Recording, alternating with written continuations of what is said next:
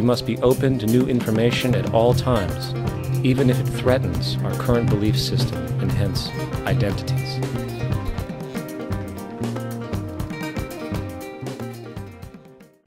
Welcome back. We're on Joshua chapter 8.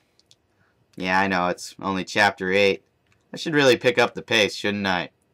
It's not like it's a long book. Let's get through this thing. Then the Lord said to Joshua, "Do not be afraid or discouraged. Take all your fighting men and attack Ai, for I have given you the king of Ai, his people, his town, and his land." They're attacking more people? Man, this Yahweh sure is not a very peaceful God. "You will destroy them as you destroyed Jericho and its king. But this time you may keep the plunder and the livestock for yourselves. Set an ambush behind the town." So Joshua and all the fighting men set out to attack Ai. Joshua chose 30,000 of his best warriors and sent them out at night with these orders: "Hide in ambush close behind the town and be ready for action. When our main army attacks, the men of Ai will come out to fight as they did before, and we will run away from them. We will let them chase us until we have drawn them away from the town. For they will say, 'The Israelites are running away from us as they did before.' Then, while we are running from them, you will jump up from your ambush and take possession of the town, for the Lord your God will give it to you. Set the town on fire, as the Lord has commanded. You have your orders." Set the town on fire?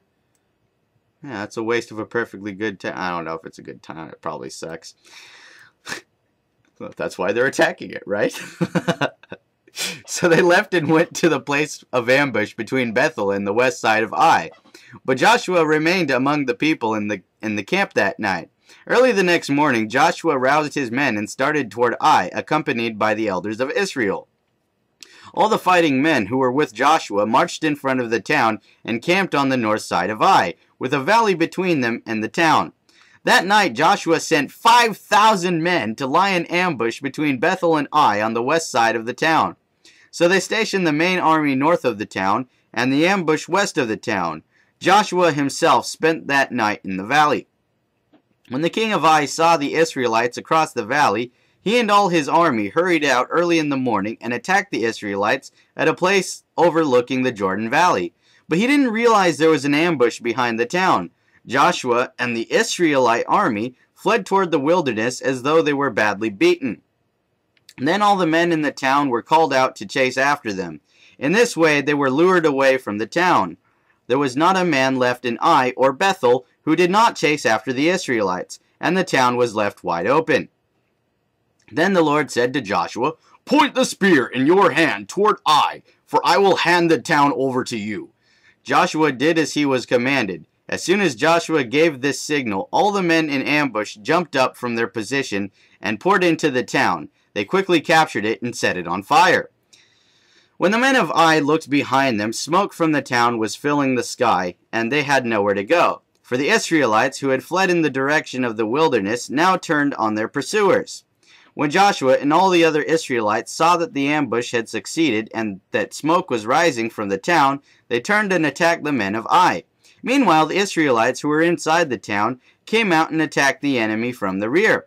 So the men of Ai were caught in the middle, with Israelite fighters on both sides. Israel attacked them, and not a single person survived or escaped. Not a single person. Only the king of Ai was taken alive and brought to Joshua. Oh, of course, keep the fucking king alive. When the Israelite army finished chasing and killing all the men of Ai in the open fields, they went back and finished off everyone inside. Jesus Christ. So the entire population of Ai, including men and women, was wiped out that day, 12,000 in all.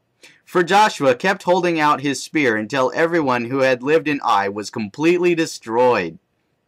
Only the livestock and the treasures of the town were not destroyed, for the Israelites kept these as plunder for themselves, as the Lord had commanded Joshua. So Joshua burned the town of Ai, and it became a permanent mound of ruins, desolate to this very day.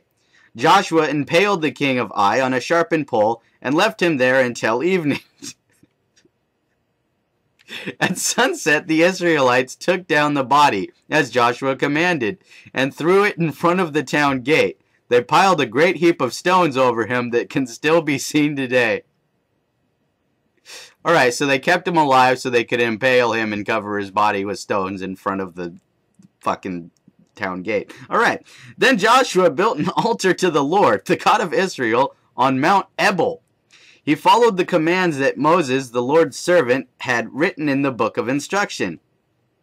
Make me an altar from stones that are uncut and have not been shaped with iron tools. Then on the altar they presented burnt offerings and peace offerings to the Lord. And as the Israelites watched, Joshua copied onto the stones of the altar the instructions Moses had given them. Then all the Israelites, foreigners and native-born alike, along with the elders, officers, and judges, were divided into two groups. One group stood in front of Mount Gerizim, the other in front of Mount Ebal. Each group faced the other, and between them stood the Levitical priests carrying the Ark of the Lord's Covenant. This was all done according to the commands that Moses, the servant of the Lord, had previously given for blessing the people of Israel. Joshua then read to them all the blessings and curses Moses had written in the book of instruction. Every word of every command that Moses had ever given was read to the entire assembly of Israel, including the women and children and the foreigners who lived among them. And that was Joshua chapter 8. We'll be back with chapter 9. Have a good one. Peace out and stuff like that.